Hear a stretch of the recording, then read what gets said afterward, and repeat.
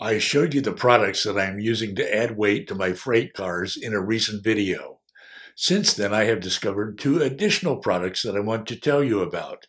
That's coming right up.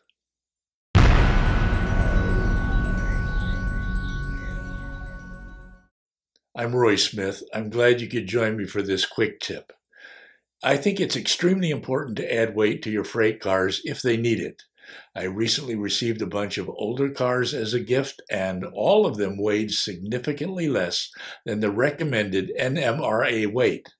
The result? They wobble around on the track and they derail frequently. You can see the cars laying over here. Slowly but surely I'm adding weight to them, as you saw me beginning to do in previous videos. I'm also replacing the trucks in them and installing metal wheels to make them run better. The products you saw me using to bring the weight of these cars up to NMRA standards include these wheel weights, which weigh 1/4 of an ounce each, BBs, 8 of which weigh 1/10 of an ounce, lead tape, 6 inches of which equals 1/10 of an ounce, and derby weight, which can be cut with scissors. You saw me using these products in a recent video called How to Add Weight to Your Freight Cars. Link down below. Since uploading that video, I have discovered 2 other very useful products for adding weight to your freight cars, and I want to tell you about them because you may want to use them too. They are, first, tungsten putty. This product is soft and malleable. Pieces of it can be easily shaped and jammed into small spaces on your freight cars, and it's sticky so it stays where you put it. And second, liquid gravity. This product consists of tiny balls of metal which are very heavy. You can pour it into small spaces on your freight cars and then glue it there with various types of glue such as super glue or Elmer's white glue. So far I haven't used the tungsten putty. I do plan to use it for adding small amounts of additional weight when needed. But I have used the liquid gravity in these 2 coal cars, and I have glued it in place using a 50-50 mix of Elmer's white glue and water. I don't want to turn these cars upside down before applying the glue and letting it dry thoroughly, because if I did, I'd have hundreds of tiny balls of metal all over the place. But I can assure you the glue is now dry. Initially, I planned to add weight to the underside of these open-top hoppers, but there simply isn't enough space under them to add the amount of weight I need. Besides, I was concerned that if any of those balls of metal fall off the car and onto the track, it might cause an electrical short that could be hard to troubleshoot, or other problems on my layout. So reluctantly, I decided to put the weight inside the car like you see here. It was my only choice. I will paint the liquid gravity black and call it coal residue that didn't get fully unloaded. Before adding the liquid gravity, my 2 coal cars weighed less than 1/2 ounce each.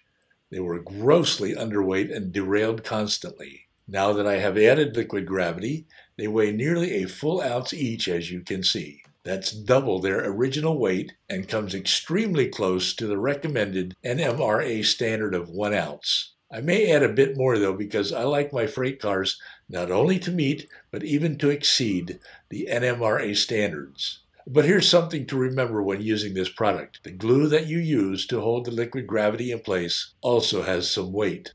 As I said, the 2 coal cars derailed constantly before adding liquid gravity, especially when backing them through turnouts. But since adding the liquid gravity, as well as changing the trucks and wheels, they haven't derailed, not even once. Let me show you.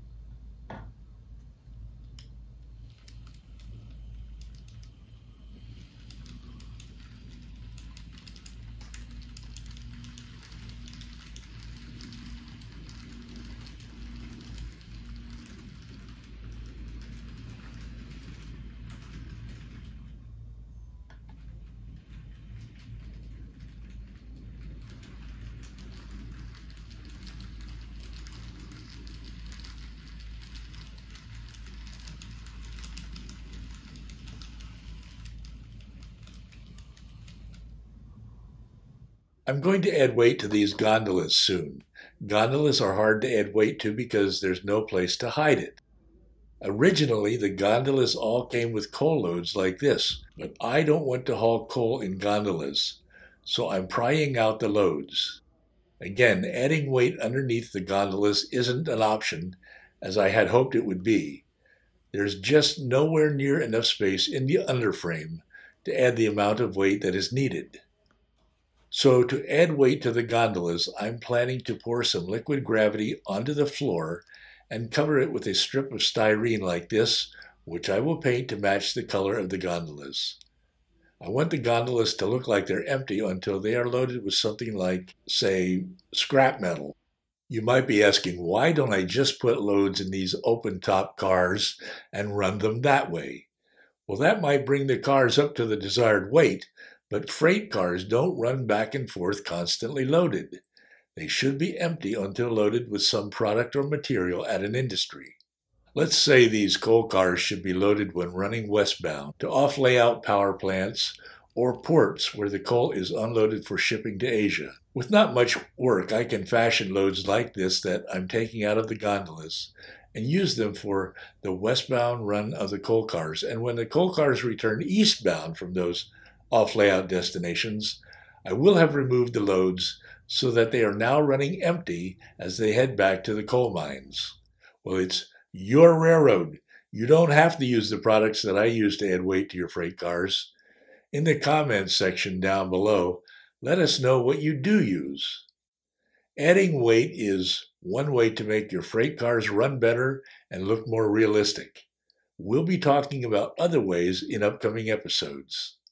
In the meantime, you can go to my playlist about upgrading your freight cars. Each new video in the series gets added to the playlist. There's a link to it down below.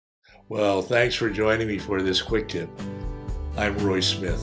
Until next time, happy railroading.